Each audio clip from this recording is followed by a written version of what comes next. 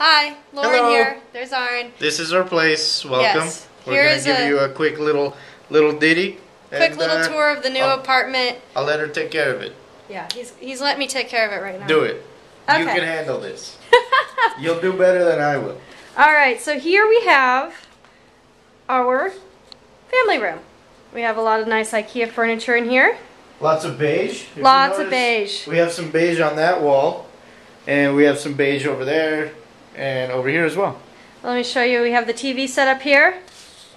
We have a nice surround sound. Big old speakers. Here's our little box seats. My favorite thing in the world. Watch it. Turns green when you push the button. Ta-da! PlayStation, receiver, our nice LAC entertainment center that we're using as a coffee table, IKEA couch, IKEA chair, awesome lamp, not IKEA. This room is brought to you by the color beige. It really is.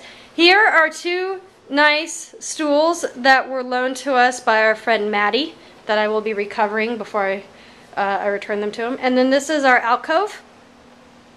We're going to paint it orange because right now it's kind of bland. There also might be a computer there at some point in the future. This is our dining room. See, we have this wonderful table that actually has a leaf so it can seat 6 people, but we only have 4 chairs right now, so that will fix soon. And then you'll see that we have these lovely bay windows in our dining room.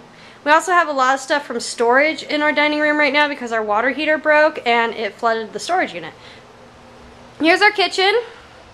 It's a pretty big kitchen. You'll see that there is a door that goes to the hall. That's the mirror we haven't hung yet.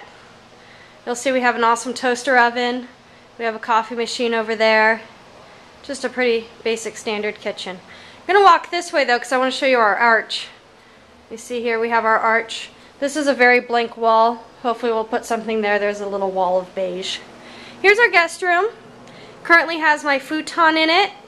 We have a bit of a filing cabinet. This is going to be sort of the man cave. We have a bunch of car stuff that's going to go up for the time being. We have our wonderful Yeehaw shifters, my No E30 license plate, a little baby cone that turned pink that I stole. I didn't steal it. I kind of did. Here's Arn's computer. Little die-cast Z-cars. And then here are the 2 closets that are in our guest room. It's kind of a dual master setup. And then if you go in here, it's kind of dark, but this is our guest bathroom. So, nice, festive shower curtain.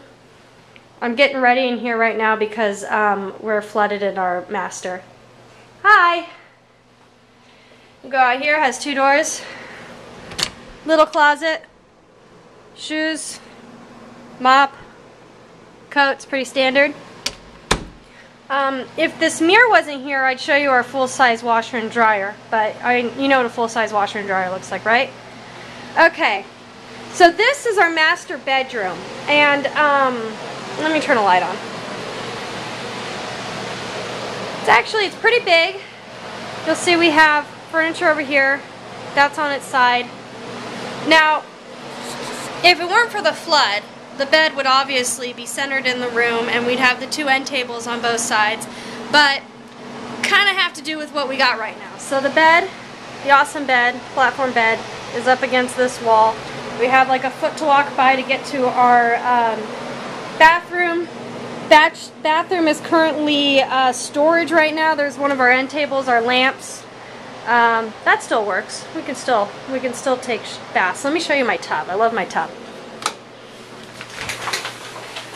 Ta-da! Soaking tub. It's great. I love it. And then this is my walk-in closet. Please excuse the mess. We have a lot of stuff in here because of what's going on in the regular room. This is where we get ready in the morning when the room's all together. Obviously we can't really do that right now because there's stuff in the way. And then we go over here. That's our little fan making noise. So the water came through this wall right here and then got the carpet wet next to one of the end tables. Luckily the end tables have legs so they weren't damaged. They're going to come back and cut away the bottom 2 feet of the wall, and then they've taken the pad out from under the carpet, so they'll replace that.